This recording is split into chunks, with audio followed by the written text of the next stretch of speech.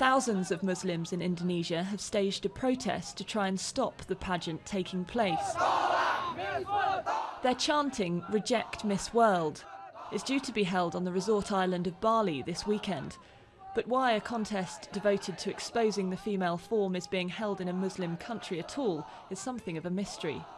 Women should not be judged solely by their physical appearance, but also assessed on their intelligence, on obedience to their religion, as well as their contributions to the community and the nation. Therefore, we reject this contest.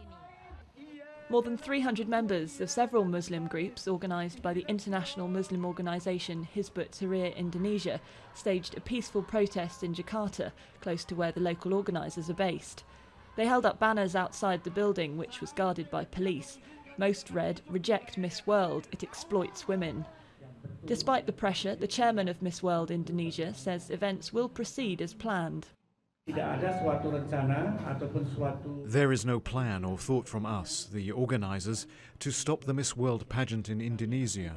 We will continue to conduct all activities planned for Miss World in accordance with the culture, norms and ethics in Indonesia.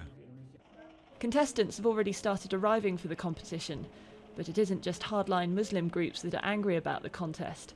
Some of the country's most influential clerics in the Indonesia Ulama Council also want it stopped, and their fatwas are followed by many devout Muslims. Last week they urged the government to cancel the event, saying the exposure of women's skin in such a competition violated Islamic teachings. The event is set to open on Sunday, but demonstrators are threatening to disrupt proceedings if it goes ahead as planned. This could actually be an interesting Miss World, but for all the wrong reasons. Culpan, Sky News.